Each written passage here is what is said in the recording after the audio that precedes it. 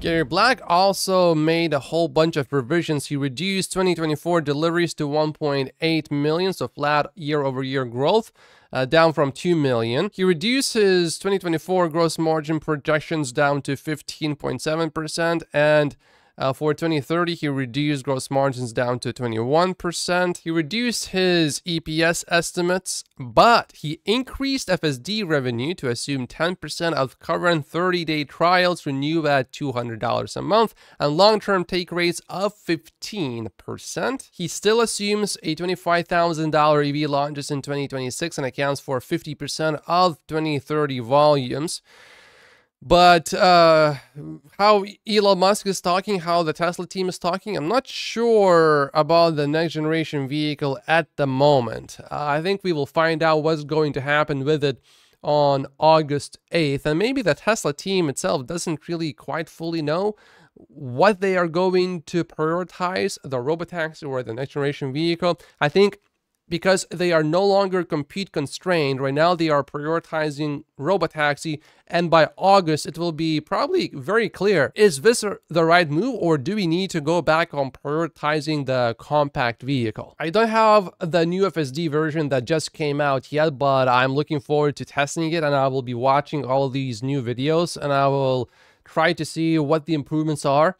If the improvements suddenly stop a few months from now, then yeah, FSD progress would stall basically, and that would not be great. But looking at ChatGPT, using ChatGPT 3 was fine. Then 3.5 came out, I was like, whoa, this is quite a bit better. It's actually useful in many regards. And ChatGPT 4, it's actually really useful. And they were able to make these improvements fast because you can use all of internet's data. And Tesla right now, it's getting a lot of data.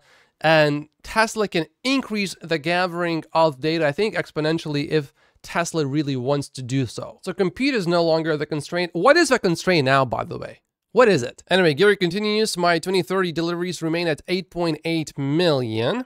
And he predicts that in 2030, Tesla stock will be at $540 per share. So you discount that to today at 13.6%, and you get $250, which is his 12-month Tesla stock price target. There's a Tesla bearer that's criticizing Gary Black, but I will say this, you guys, I don't include this account in my videos because if you think that Gordon Johnson is a bit questionable, he takes it to a whole new level. But anyway, he asked, why would 2025 deliveries rise by 19% year over year, or 350,000 units, if there are no new models? Gary explains, number one, Model 3 refreshed won't be capacity constrained anymore, and number two, Cybertruck production will be ramped up at Austin, so plus 100,000 units, and you have seen that Cybertruck interest chart. Clearly it's going up. The hype is not dying down. It's growing. And then he predicts that Tesla will start advertising to attract current ICE buyers, which will drive Model Y, S, and X sales. So plus 120,000 units.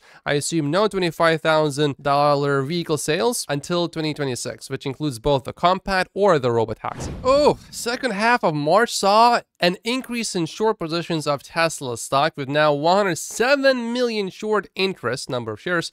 See below table from NASDAQ website. And right now, the short interest still remains higher. It takes again a bit more than 1 day to cover the shorts, as the average daily share volume has decreased during that fortnight by nearly 20%. Still a very small number, only 3.37% of all shares, about 4% of the float, are short interest. We will know mid-May who increased their short positions, as they have to disclose their positions. Tesla made a new post about that new Model Y long-range rear-wheel drive in Europe, maximum range that allows you to commute all week without charging at an even more accessible price. So the price is lower because it has one less motor. Lowest cost per kilometer in the electric SUV market. It's not available in every single country in Europe, but in most, yes, it is available. Oh wow, look at the range difference. So with the rear-wheel drive, you get 600 kilometers. Now with the all-wheel drive option, 533 kilometers. So that's more than 10%. And it's still pretty fast, 5.9 seconds, 0 to 60 miles per hour instead of 5 seconds.